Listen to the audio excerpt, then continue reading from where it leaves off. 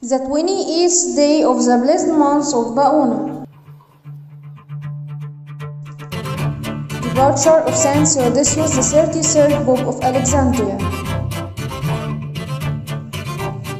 On this day of the year 283 AM, June 22nd, 567 AD, Saint Theodosius, the 33rd Pope of Alexandria, departed.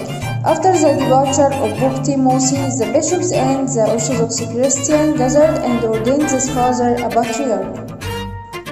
He was a learned man and well rehearsed in the church books.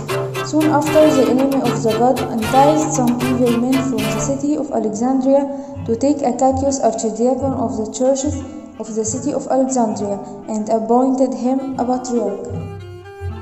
That happened with the help of Julian, who was excommunicated by Pope Theodosius for his approval of the Council of Chalcedon. When they appointed Acacius, they exiled Pope Theodosius to the city of Germanus. Saint Severus, the Antiochian Patriarch, who was residing in Sacha in the Egyptian land, comforted and strengthened him. He reminded him of the tribulations that came upon the apostles and John of the Golden Mouse. 6 months after the exile of Pope Theodosius, he went to the city of Mali and dwelt there for 2 years. Afterwards, the people of the city of Alexandria went to the governor and demanded from him the return of their legitimate shepherd and the expulsion of Acacius the fraudulent. When the news reached Emperor Justinian and the God-loving Empress Theodora, she sent a letter to the church in Alexandria to ask about the legitimacy of the ordination of Pope Theodosius, for if it was according to the canon of the church, he should be reinstated on his chair.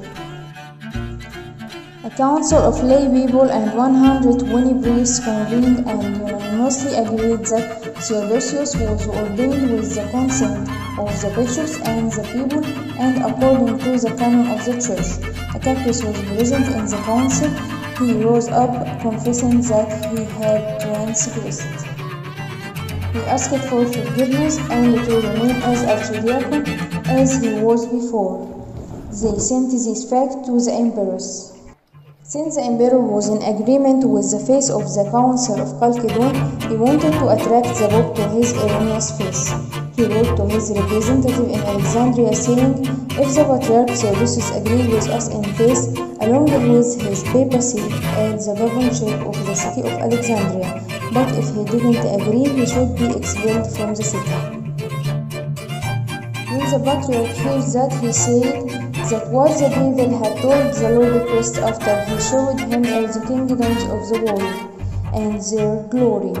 "All these things will I give you, if you will fall down and worship me." The Patriarch then left the city and went to Upper Egypt and stayed there, confirming the believers.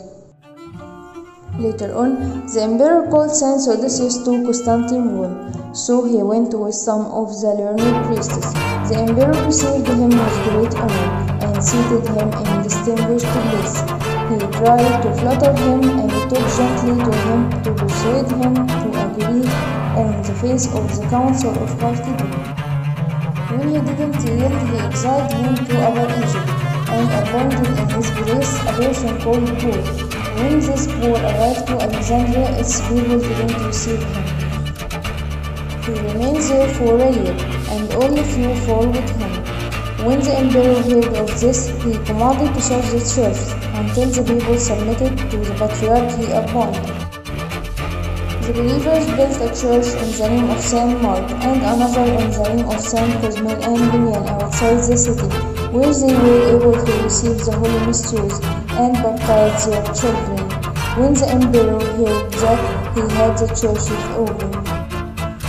Pope Theodosius, when he heard this, feared that the emperor might have intended to lure the people by that act. He wrote a letter to the believers to confirm them in the Orthodox faith and to warn them from the deception of this infidel. He lived 4 years in Alexandria and remained in exile in Upper Egypt for 28 years. He spent 31 years, 4 months and 15 days in the Patriarchate. This book brought many discourses and useful teachings. May his prayers be with us. Amen.